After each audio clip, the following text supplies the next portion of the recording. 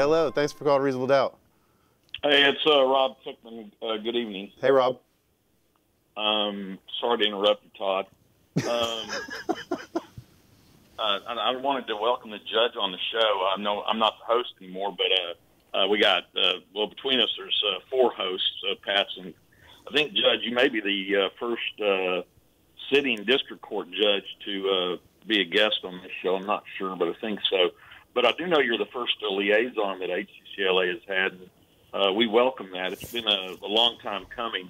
I wanted to ask you a question that's relates to the court appointments, and I don't really do them, but it's been a concern of the defense bars for a long time that the Fair Defense Act is not observed in every single court. I'm not asking you to criticize individual judges, but we look at statistics at the end of the year, and we see annually there's typically 10 lawyers who have been responsible for moving 3,000 felony cases. That's an average of 300 felonies each. There's no way that anybody can argue that that's competent representation. That can't possibly be. These are not lawyers that I'll just refrain from criticizing them, from commenting on those lawyers. But I'd like to hear your comments on how we can get closer to the Fair Defense Act. I like your ideas, and I like your scheduling. I think it's a good idea, and it works real well. I think it's a fair amount of time for a lawyer in the average case. But it is a big concern that while you are interested in justice, I'm not sure that when we see 10 lawyers handling 3,000 felonies, that the lawyers that are appointing these, the judges that are appointing these lawyers, I'm not sure they share your same interest in justice if they're doing that. And it happens every single year. Thank you, Judge. I'll get off and listen. Thanks, Rob. All right, thanks, Rob. I don't know what to tell you about that. I don't know what others judges do or how they go through the appointment system. I know how the system works. I know how it's supposed to work. I know that we follow it to the best of our abilities to make it work. We quarterly get the statistics for our particular court on how closely we're following the Fair Defense Act. So I know what our court does. All the other judges get that as well. I mean, it comes in our mail, like I say, quarterly. I don't know what to tell you about what the other judges do. Yeah, I mean, this county obviously has long struggled with indigent defense. It's the largest county in Texas. We just got a public defender's office only a few years ago. It's going to be a constant struggle, I feel like, but I do think that there's got to be a way, and maybe it's to utilize the magistrates more or something in this process to again allocate resources better. I'm not really sure. I mean, I don't know, but I mean, is there a way that maybe taking the appointment out of the district court's hands, or in terms of the actual appointment itself, but putting into either vesting more authority in the magistrates to do the appointments, or well, the law won't allow them to appoint. I don't believe that the law will allow our magistrates here to do that. It does not. I mean, I will say this: I'm only in my court. I don't go around to other courts. I don't know how it is there, but I'm in meetings with these other judges, and look, I don't see how it's practiced every day, but I know from talking with them and seeing them, that's what they say. I mean, they say that they want good, competent representation of everybody. And I take them at their word at that. If they're not doing that, or if people feel that they're not doing that, then that's between them. And some courts specifically use contract lawyers. Right. They have of course. Those folks work for a salary for that court per year. But but that's only a few, as far as I understand. Like I said, though, especially now, especially these days, it seems, in the last couple of years, and certainly I think going forward, there's one of the judges at least. I mean, there's a judge ahead of just about every committee, and there's all kinds of committees that you can imagine. Fair Defense Act is a committee. Indigent Defense is a committee. There's a judge in charge of those. And I know that that judge in particular and the other judges that she works with are constantly looking at that in ways to make it better. We can never stop trying to make it better. It's never going to be perfect, but we can always move towards that, trying to find things better. If it doesn't work, if this isn't working, we can find something hopefully that works better.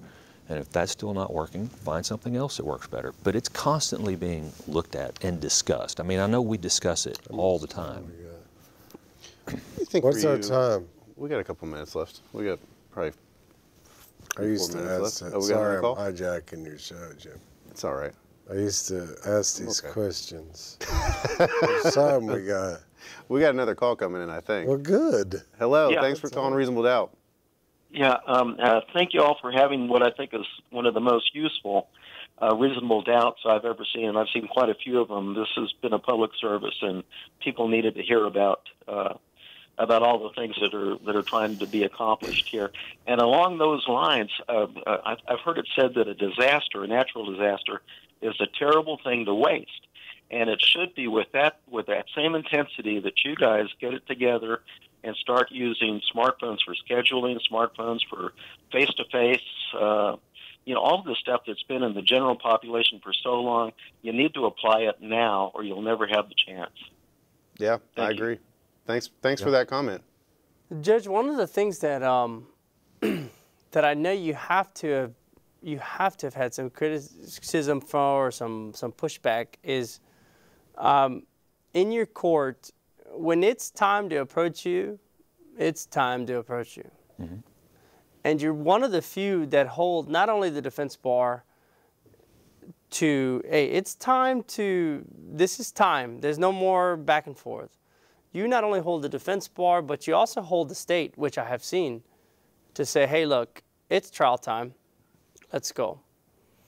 How have you dealt with that? Because I know that it's tough. I mean, you have a big case, you have a case, and it's like this, the defense bar is making some excuse, or the government's making some excuse for not being ready. How have you dealt with that, and how are you continuing to deal with those things? And just your thoughts on that. Well, I go into every interaction in the courtroom with the state and the defense with the idea of, y'all are professionals. I'm going to assume that you're going to do your job to the best of your abilities on both sides, and that I can trust you in some way to tell me what's really going on here, whether you're ready, not ready. If you're not ready, why are you really not ready? I will always listen. But if I think that you're messing around on either side, I am going to hold your feet to the fire, period. Because you both sides have an incredibly important job to do, I think. If you are going to stand there as the state of Texas at any point in front of 12 citizens and ask for somebody's liberty to be taken away from them in whatever form or fashion, then you better do your job to the best of your ability, honestly, ethically, all of that. And if you as a defense attorney are going to take money from the taxpayers as an indigent defense attorney, or you're going to take a large sum of money from somebody and they're depending on you to make sure their rights are being looked after, and they're putting their faith in you, then I expect you to do everything you can possibly do, ethically, morally, to represent that person to the best of your ability. And if I feel at any moment that's not happening, then yeah, I'm going to get on you about it, whether it's you or the state or anybody else. Because the people that are in that courtroom on both sides, the citizens, the accused, the victims, whatever, They deserve to have both sides advocating to the best of their ability. And if everyone does that, then this thing that we do, it's going to work out. Let's see if we can sneak one more phone call in here before we get off the air. Mic drop. That was huge. That's strong. Hello, thanks really for calling strong. Reasonable Doubt. Hi, thank you for taking my call. I have a quick question for Judge Hart or any of the hosts that ties into competent representation, sort of what Judge Hart was just commenting about, and the caller's comment about the Fair Defense Act and judges, certain judges appointing a few number of lawyers with an extraordinary amount of appointments for indigent people.